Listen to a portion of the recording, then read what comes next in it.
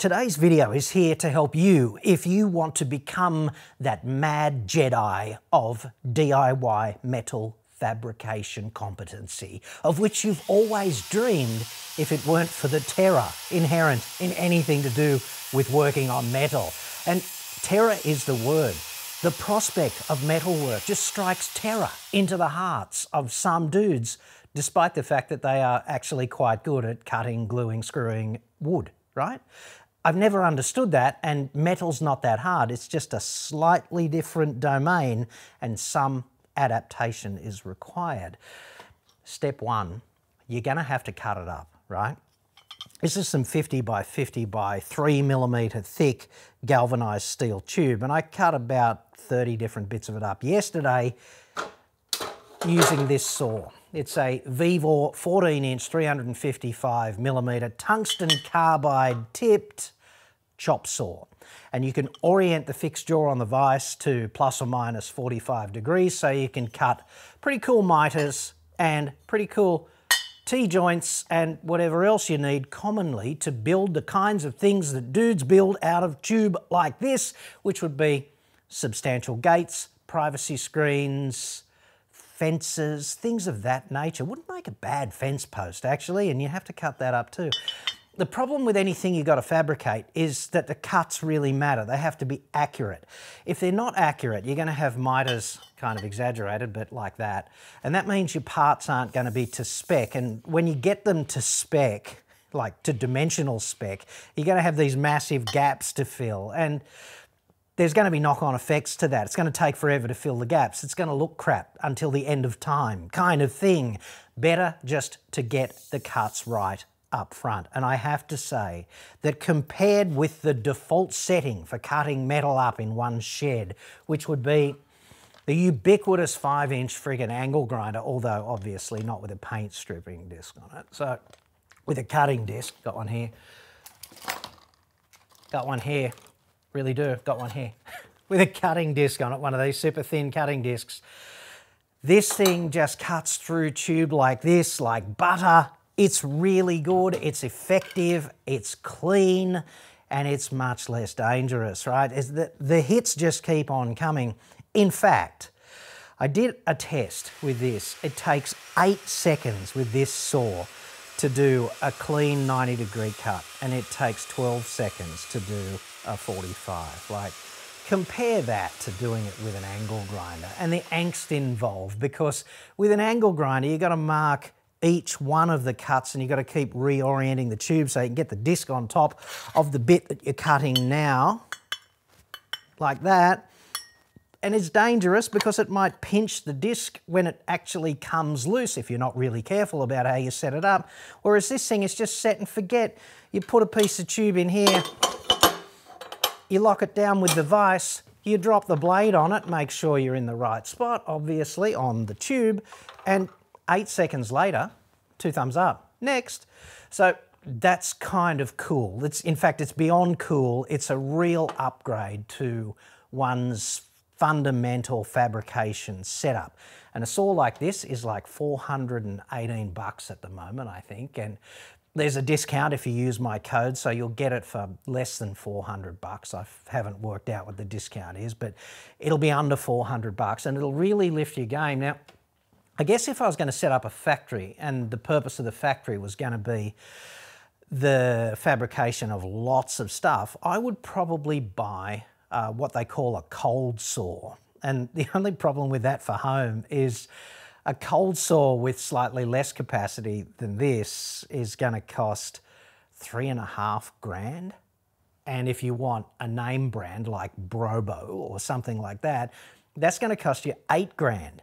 And hey, if you're making box trailers in a factory, then yay, or bull bars, or tow hitches, or anything of that nature, then you can afford that, no problem. Like you're spitting these things out. Everyone's got a ka-ching invoice on the end of it, all good. But for home, the economics really don't add up, do they? And the other options like the hacksaw, you've got to be kidding me. Like that's a good experience job. Good experience for the apprentice, you know, or in television, they'd call that real opportunity for you. I don't know what the opportunity is. It's an opportunity for someone else not to have to suffer through it, I think. Anyway, and the angle grinder is a very dangerous tool in the wrong hands. And the thing that it's worst at is large-scale cutting. Angle grinders are good at a whole bunch of things, but cutting tube like this is not one of those things. So the equivalent abrasive chop saw, which I've also got from Vevor, is slightly less than 200 bucks. And I did a test on it. The same cut, this 90-degree cut that took 8 seconds on the tungsten carbide saw, which just eats this material like butter. The same thing with the abrasive saw took 35 seconds. So that's roughly 4 times longer. And with a whole lot more fuss, I have to say, because there's a whole lot of red hot sparks come off the abrasive saw. There's an inherent fire danger, which is quite significant here in Australia when you're looking down the barrel of another long, hot summer with very dry conditions. So you have to be mindful of that. And it just takes longer, it's noisier, it's more dangerous. You have to protect your lungs because the dust from abrasive saws is quite toxic. And ditto, the dust that comes off these babies for your angle grinder, quite toxic. And a lot of DIYers don't seem to think that matters, but trust me, it does. Particularly if the blade is black, because black blades are generally functional because of their silicon carbide content, and it's probably the worst abrasive from a respiratory danger point of view. You've got to be mindful of that. At the very least, wear a mask, and if you're doing a ton of this stuff, you should invest in a purified air, PAPA, you know, forced ventilation respiratory thing with a filter on a backpack, you know. That would be how you would be forced to do this in industry, right? And that would be for a reason. Just for kicks, I also compared another 90-degree cut on exactly the same material using the Vevor BS85 bandsaw that I reviewed a few months ago. So I'll stick a link up there if you would like to check that out. It's a capable little saw. It doesn't have as big a footprint as this. It's slightly lighter and easier to move around, but the cuts take substantially longer. This one simple 90-degree cut, just over a minute on the BS85, a minute 4 seconds, I think was the test cut I did. And both of these cuts are done without pressuring the tool, like just letting it go at its own pace, because in both cases, that's gonna maximise the life of the blade, which in the case of these 14-inch tungsten carbide tipped saws is quite expensive. But if you just let it go at its own pace, you'll get probably 1,000 or more cuts of material like this out of a blade such as this. And if you've got a lot of it to do, imagine the difference when you've got 100 cuts to do. If you're saving like 50 seconds on 100 cuts, that's like 500 seconds of not standing behind a machine putting the handle down. I'll take that every day. So if you've got 3 gates and a privacy screen and you want to build 2 workbenches and some shelving, then a saw like this for about 400 bucks, to me, it makes real sense. And just look at the quality of that surface finish. It's really good straight off the gun. In fact, the bits come apart, they're cool enough to touch, there's no salient rise in the temperature whatsoever, and you need bugger all cleanup as well. I think you'd agree that's pretty clean, right? Straight off the saw with absolutely no touch up from me with anything. It just comes off the gun like that, and provided you can get the fence in the right place for these cuts, the fit is really slick. You're not going to have any problem putting the parts together. I'll just give you a good look at the fit here. That's pretty sweet. From a fit point of view, I wouldn't want it to be any better than that. You don't need to do any special preparation, deburring or anything for welding. But one caveat on welding galvanized is it's really dangerous. Okay, so what I'm going to do with these before I weld them is I'm going to get a flap disc like this, maybe a sanding disc, whatever I've got at hand. And I'm just going to come back about 20 millimeters from all of the welds and knock the galvanizing off. Because once you're doing your Jedi spraying of whatever into a molten pool, if there is zinc in there, which is the fundamental constituent of galvanizing, once you ionize the crap out of that, the vapor is extremely dangerous for you to breathe. So don't do that. And there's a couple of ways of getting the zinc off. You could also just duck the ends in about 20mm deep pool of vinegar and just leave it there for a couple of days, and the vinegar, the acid in the vinegar will eat the zinc and leave you with some pretty clean steel to do the welding on. And then just spray it with cold gal and paint it the way you were going to anyway, and there won't be any elevated salient corrosion risk with any of that, and you won't poison yourself in the process. So that's a pretty good safety tip.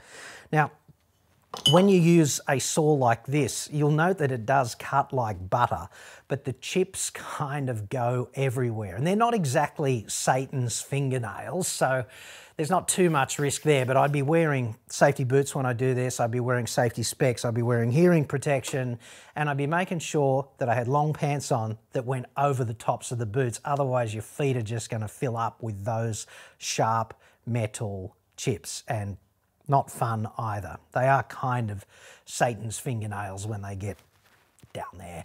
The other thing that comes in really handy from a cleanup point of view, because you've got these metal chips everywhere, is a swarf wand, which is just really a magnet on a stick, and you can turn it on and off by pulling a plunger. It makes the cleanup of the bulk of the material really simple, and it's not just useful for cutting, it's useful for drilling and all of that kind of stuff. They sell them for, I don't know, 40 or 50 bucks. They're a brilliant tool to have just around for general shop cleanup. And you can put them anywhere, you know. They're not going to roll away on you if you put them down on the right surface. The final thing I'd say about the chips, if you know anything about machining, is that tungsten carbide is a really good material for machining steel. And you can tell a lot from the nature of the chips if you know anything about that. And these chips come off in that straw to blue colour range. So the steel actually gets quite specifically hot briefly, like north of 200 degrees C, very briefly. And that's a hallmark of really efficient cutting. And one of the tips I'd give you here is, if you can, you should orient your material so that you get the least number of teeth engaged in the job for every cut. So for example, rather, if you've got a piece of flat bar to cut like this, okay, this is 50 by 12, this flat bar here, focus.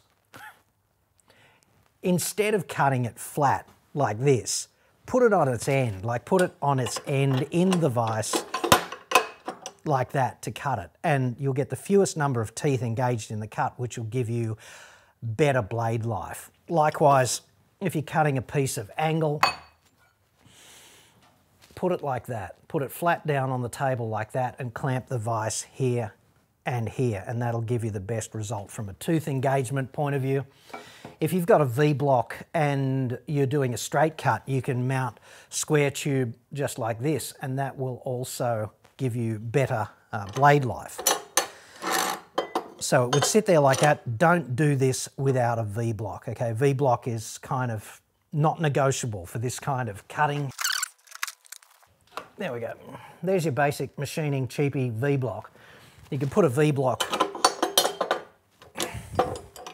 kind of here in the setup, and that will allow you safely to clamp your tube this way. It'll take a little bit of rigging to do that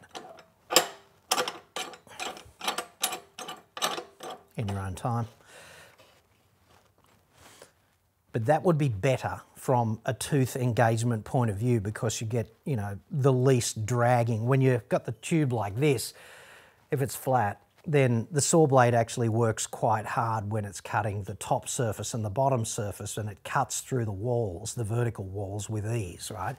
If you've got this kind of setup, it takes that hard work at the horizontal surfaces out of it.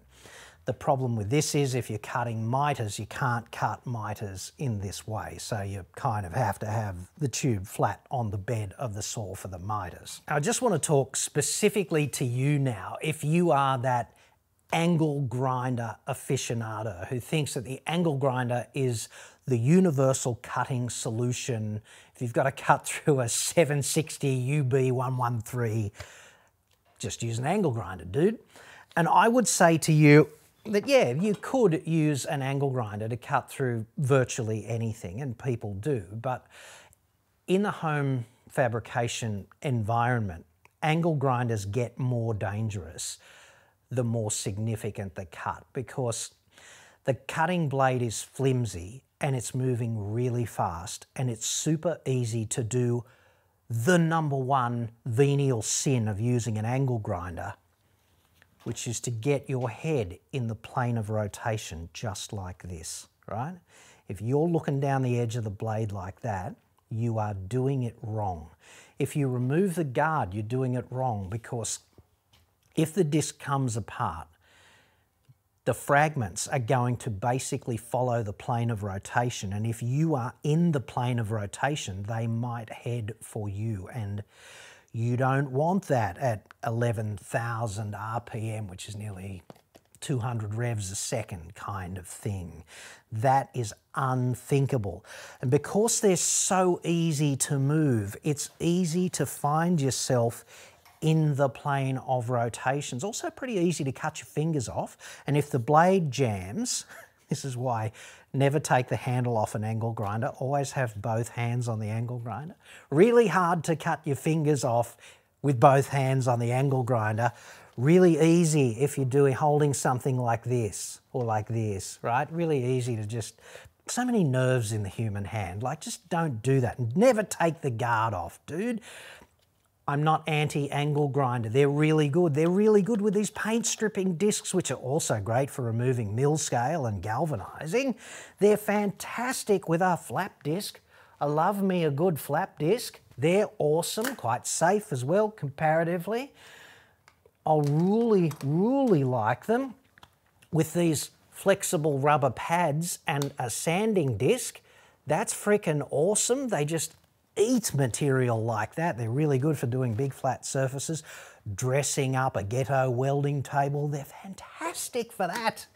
And the cutting discs are even awesome if you use them judiciously. If you just want to cut little corners off something, just because you're going to radius them on your belt grinder or something, then they're great at that. If you need to shorten a drill because you need to get it into a confined space and you've got a long jobber drill and you want to cut some of the shank off, they're great at that. Or if you want to cut a hex key down for Christ knows what reason, anything hard, like harder than this kind of steel, the cheese of steel, the camembert cheese of steel, your low carbon structural steel, anything harder than that, abrasives work really well. Which brings me to an important point with this saw. Don't cut anything hard with this kind of saw. It's only designed to be used on structural grade steel. So I had this little job where I wanted to cut down these clamps, which are Christ knows where. Everything subscribes to the second law of thermodynamics. Anyway, I wanted to cut, hang on. I got these 4 clamps and I bought them intentionally long. They started out like this, and I used the abrasive chop saw to cut these down because the shanks of these clamps, the main bar that resists all the bending when you screw them up, it's quite hard. And I would not do this with a saw such as this because I'd just be endlessly feeding it new blades, which kind of defeats the purpose. You know, the blades are expensive. So abrasives, either an angle grinder or an abrasive chop saw, are fantastic in the context of cutting things that are quite hard, like harder than structural steel. And you do have to wear your breathing protection, and they do work really fast. Like that abrasive cut-off saw is about the same diameter as this saw, but it rotates at 3,600 RPM. This saw is spinning at 1,200 RPM. So from the point of view of the mayhem that it can release, this saw much less, just because it's not going as fast and energy is proportional to speed. And also this blade is much more robust than an abrasive disc. And therefore, you just feel like you're at more risk if you're using an abrasive disc, like an abrasive disc in one of these babies or an abrasive disc in one of these babies. The other thing I'd suggest is someone's going to have a bright idea, which will be, I'll get a metal cutting blade and put it in a wood saw, like a drop saw, you know. Also a terrible idea because the speed will be wrong.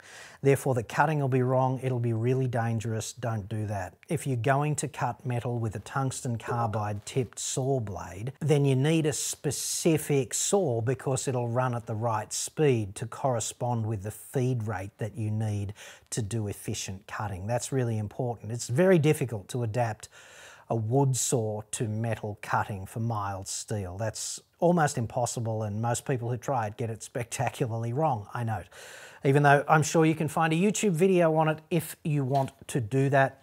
The other thing angle grinders are a bit good at is wire brushing. They're quite good at that as well, although that tends to be a little bit hard on your hands because the wire brushes don't tend to be very well balanced, and therefore there's a lot of vibration which kind of gets into the nerves of your hands, and I wouldn't be trying to organise a career of hours and hours every day of using a wire brush with an angle grinder, because it's probably going to work out badly for the nerves in your hands. So there's that. Another tool that often gets a run cutting up bits of steel such as this would be the recipro saw. You can get your demolition recipro saw, whatever you want to call it. I think in America they call it a sawzall.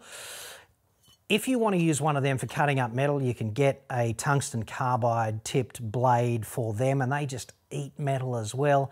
The only problem is the cuts are shit. Like the cuts, and by that I mean it's really hard to be accurate. So a sawzall is really good for breaking something down. If you've got some piece of welded up monstrosity that's superfluous to requirements and you want to cut it up so you can dispose of it easier, then a sawzall is a great tool for doing that. But it's absolutely crap at doing accurate cuts for constructing something that some other bastard is going to want to pull to pieces and throw in the bin after you croak. Before I let you go, it strikes me that there's often a great focus on the tool and not so much focus on the technique. And if you're kind of new to metalwork, then you need to focus on the technique as well, because the tool's not going to do it on its own, dude. Like, you're going to have to step up as well. And the first thing I'd suggest from an advice point of view is use CAD. Cardboard aided design in my case. You know, draw yourself a little diagram of your stuff, and then from your diagram you can derive a cut list. And the cut list only has to make sense to you, but when you're cutting stuff that's got miters and square cuts, and sometimes it's got a miter in this plane and a miter in that plane, it's got to make sense to you, and you've got to get those cuts right because material is expensive. So have a cut list. And then at the other end of have a cut list, you've named all your parts. You know, you've got column, outside, vertical column, whatever. Then write the names of the parts on the bit when you cut it, because next weekend when you crank up the welder, you don't have to figure out what all the parts are because you labelled them. Makes it really easy. I mean, obviously it's pretty easy if you're making a gate because you've got rails and sides and then bits that infill in the middle. But if you're making something complex, labelling the parts makes real sense. I'd also suggest that when you get a new piece of material, like you've just got your big long lengths delivered off the back of a truck and you're going to cut them up, the first thing you should do is just take a real shallow cut off the end, like a reference cut. And that just changes the crappy finish from the factory cut into a high quality finish compatible with all the other cuts that you're going to do. And when you start from a good reference cut, you can make a good first reference measurement. And that makes real sense as well if you want to end up with fewer problems in the assembly and finished product stage, right? One of the worst things you can mark your cuts out with is the ubiquitous Sharpie, right? Everyone does this. I see it all the time. They're making cut marks with a Sharpie on a piece of steel. The problem with that is that steel's really not amenable to being out by 3 millimeters or 2 millimeters or whatever the width of your Sharpie is. Instead, you should graduate. You shouldn't throw your Sharpie away, but you should graduate it to the ghetto version of engineering layout fluid. So you should measure where you want the cut approximately with your tape measure, and then just mark a wide sort of area with your Sharpie. And if you want to do the layout accurately, get yourself one of these. These things are cheap and they're so useful, you'll never go back. It's a tungsten carbide scriber. It's much harder than the steel and it marks a really thin, accurate line. And if you've got the blue underneath it, the line that you scribe with this baby is really easy to see. And then you just have to remember which side is the waste side, because you make sure that you cut on the waste side, just like you do with wood, if you understand that concept. I always put an X on the waste side in case the phone rings and I forget, right? If the blade is over on the X side of the accurate line that I've just scribed, I know it's in the right place, and I know I'm always aiming for trying to be within about 1 millimetre of what I set the dimension at. Even on parts that don't matter, like it's a good idea to get into the mindset of accuracy matters. And if accuracy matters all the time, then when it doesn't matter, but you're good at it, you get better at it. Like you're training for accuracy the whole time. If you do everything accurate, then when it really matters, your accuracy is 2 thumbs up, right? That makes real sense as well. Now, you can check the blade angle as well, because obviously there are marks on the saw, on the vise, but they're only approximate, and you want them to be more accurate than this. The first thing I did was I set the fence up properly at the right angles. 90 and 45 are quite important. So when I had the fence set up properly relative to the blade, I scribed lines using my scriber on the table at plus and minus 45 and at 90, so that it makes it easy to orient the fence accurately to the job. And to measure the accuracy, I used, for the 90-degree bit, I used one of these babies, which is a 123 block. They're cheap and really accurate. They're a hardened and precision ground piece of steel that is 1 inch by 2 inches by 3 inches, and all the surfaces are at 90 degrees. So it makes it easier to get in here and just, you know, check 90 degrees on the blade, check 90 degrees on the blade vertically, and check 90 degrees on the blade horizontally relative to the fence. Okay, that's kind of important. And then for the 45s, I just took a cheap square apart and used the 45 reference there. But if you've got, you know, a welding square, you could use the 45 on it if you can fit it in, or a bigger welding square like that might come in handy as well. Certainly these things come in handy for sticking the whole project together accurately after the fact. So once you've got the blade at the right angle, then you can kind of just start to use it.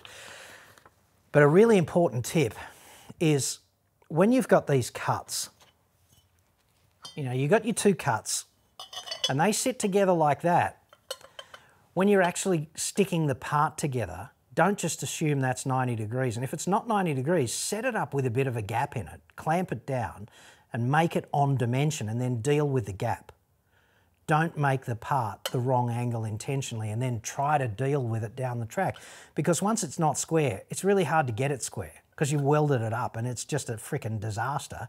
And you're likely to be out by 1 or 2 degrees, and if you've got a gap that's within a couple of millimeters, then you can just deal with that in the fabrication process.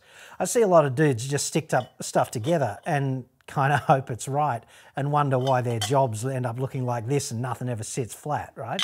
So the dimensions really matter, not the parts, okay? If the part's slightly small, then just pad it out and put a bit of a gap in there and deal with it in fabrication. And if it's too big, just crank your saw up again and take a couple of millimeters off.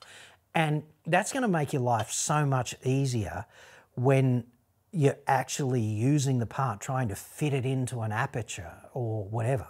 That, to me, it just makes sense to build the thing to the dimension and not just default to the size of the parts that you have cut. These tungsten carbide tipped structural steel chop saws are a relatively new development, and they're quite exciting to me because they bridge the gap in between dodgying up the cuts with an angle grinder and all of the inherent time wasting and risk that goes with that. And at the other end of the spectrum, you've got the option, if that's the right word, of dropping $3,500 to $8,000 on a hardcore industro spec cold saw. This does cold sawing at a fraction of the cost, and it'll save you a bunch of time, and the cut quality is like ready to weld if it's not galvanized. And for all these reasons, it's a brilliant upgrade with a fantastic value proposition at about $400. There's a link and a code in the description to this video if you're interested in picking one up. There's no pressure there. I'm going to get a commission if you do buy one, and I'll use it to do other videos like this on the channel. Obviously, when you don't need this saw, it doesn't take up much space in your workshop either. It just folds up like that, and then it's a one-handed carry just. find a bit of shelf space, shove it in there, or if you work on site often enough, just chuck it in the back of the ute and it'll sit there like that happily until you get where you're going. I know this has been a reasonably long video. Hopefully you've come away with some actionable tips on just upping your fabrication game, and if that's the case, I'm quite happy about that, and my work here is done. I'll see you on the next one.